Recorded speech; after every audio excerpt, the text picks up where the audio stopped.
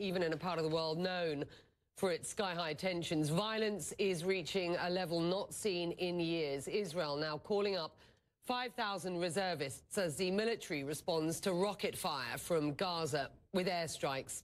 Air raid sirens have been going off for hours in the Israeli city of Ashkelon. Our correspondent Hannah Scold is one of the people there running. We'll hear from her in a moment. Israeli emergency services say 2 people have been killed in Ashkelon, more than 30 others injured by rocket fire and by stone throwing. The Palestinian Health Ministry says Israeli strikes have killed 26 people in Gaza, including several children. Israel said it hit military targets and killed militants. This marks a dramatic uptick in the tensions that we have been seeing play out on the streets of Jerusalem over the past several days. Well, from around the world, pleased to diffuse the situation before it's too late. U.S. Secretary of State Antony Blinken calling for all sides to de-escalate, although he says Israel has the right to defend itself against rocket attacks.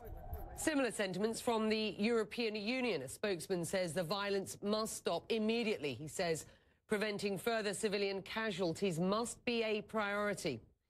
Here in the Middle East, Jordan's King Abdullah called for a, quote, immediate halt to, quote, Israel's violations in Jerusalem.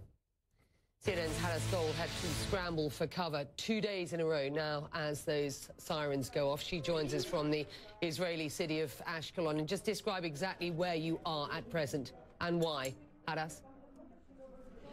So, Becky, I am in the bomb shelter of a building that was actually struck earlier today directly by a rocket. We have been here all day, essentially unable to leave this area because all day long we've been hearing air raid sirens and rockets as well as explosions, possibly interceptions by the Iron Dome. I'm going to try to walk you out to the front of this building so you can see the damage that was caused by one of the rockets. I should warn you, if we hear an air raid siren, which we may any minute now, we will have to come running back in. But when there is a moments of calm between the air raid sirens, as you can see, people come outside to get some fresh air. We'll have our cameraman pan up so you can just see the damage that this rocket caused this building. This happened in the early hours of this morning here in Ashkelon. There has been just a barrage of rockets. The Israeli military say there have been hundreds, at least 300, and likely more that have been fired from Gaza into Israel. They say that emergency services here say that 2 people in Ashkelon have been killed. Others have been injured, including from this building here. One of them seriously injured. As you noted, the Palestinian Health Ministry says at least 26 people have been killed in strikes in Gaza. We have been hearing, including 9 children. Now, Israel says it is investigating the deaths of civilians in Gaza, saying that they take it very seriously. They are also noting that amongst the rockets that have been fired from Gaza, at least a third of them are falling short. They say that is an unusually high number for Gaza.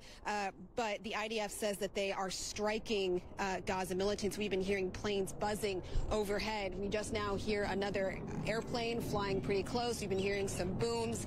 I'm not sure if we'll even be able to see that, but we can hear the airplanes buzzing. They've been doing this quite some time, and then typically what happens is a few minutes later we'll get an air raid siren and then rockets fired towards this city, towards Ashkelon. I've been speaking to the residents of this building, and they say that while rockets being fired in southern Israel is nothing new, the amount that they have seen. Here we go. We've got an air raid siren again. Becky, we're going to go back into the safety of the bomb shelter. Like I told you, what we've been hearing is those airplanes flying, buzzing ahead of us. We'll hear some sort of strikes, and then we might lose you in the bomb shelter because of the signal.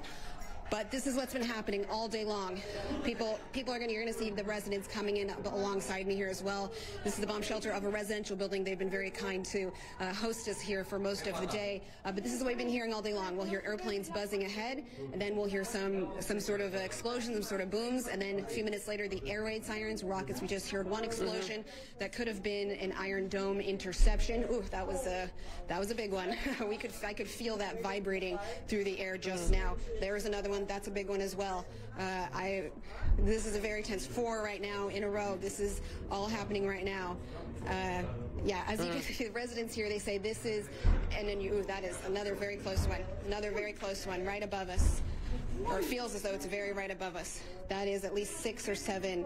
I don't know if there are explosions or interceptions by the Iron Dome that have been happening. Those have felt very, very close, Becky. Honestly, closer than a lot of the other explosions that we have been hearing today. But this is what it's been like here all day long. Israel says that it is striking Gaza militants in the Gaza Strip. They say they're calling up 5,000 reservists to try and strengthen their positions. And as of right now, Becky, it just does not seem as though this is quieting anytime soon. And Benjamin Netanyahu describing this as the fight for Jerusalem, and that this could go on for some time. I'm just interested because there are a number of children beside you. Rather than doing the politics of this, which we will go into at length in the next couple of hours, I just want you to describe the atmosphere where you are. There are youngsters, kids around you. Just describe whether this feels familiar, all too familiar for those children and families around you. What are they telling you? That's a dog barking. Yeah, as you can tell, this is a residential building. People live here. This is part of this is their daily lives here. And I spoke to some of the residents of this building here.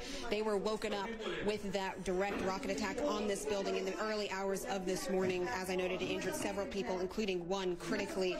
And they have been spending most of the day and most of the last few hours in this bomb shelter. Sometimes they go in and out. But these children are just spending their day here. They're on their phones. They're on their computers. They're mostly following the rockets, the sirens. There's an app you can download that tells you when there is going to be when a red alert siren goes off. They're following it. They're following where the strikes are.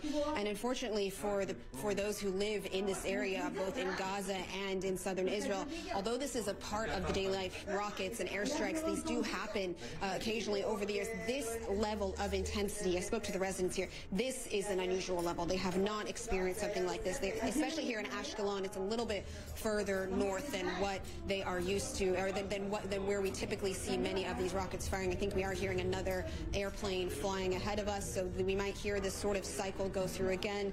Airplanes, we might hear some strikes, and then we might hear the air raid sirens again going off, which means more rockets fired this way.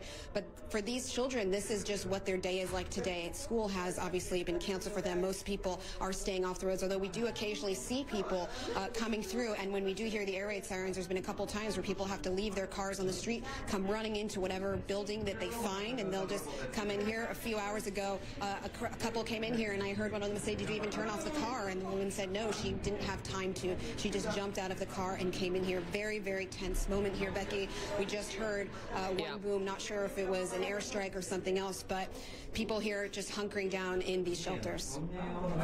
Hadas, we are, as you and I speak, you're in the bunker there in Ashkelon. We've got a shot over Gaza City, and this has been panning, this shot. We have billowing back black smoke from something, and one can only assume that the booms you heard are evidenced by this smoke, and there were 4 plumes of smoke on the shot that we saw before this, and now 2 dense plumes of smoke rising above the skyline as we see it of Gaza City. But it is unclear why, from where that smoke is emitting. You are in this bunker, Hamas, and you've been talking about the atmosphere there and the effect on these families. Hamas has issued a statement saying, and I quote here, "As long as the Israeli occupation continues to perpetuate crimes and violations against the Palestinian people, the Palestinian resistance groups, including Hamas, will respond and defend Jerusalem, Al-Aqsa Mosque, and the Gaza Strip." And the statement goes on, "We have the right to respond to the Israeli offensive and protect the interests of our people as long as the Israeli occupation continues this escalation."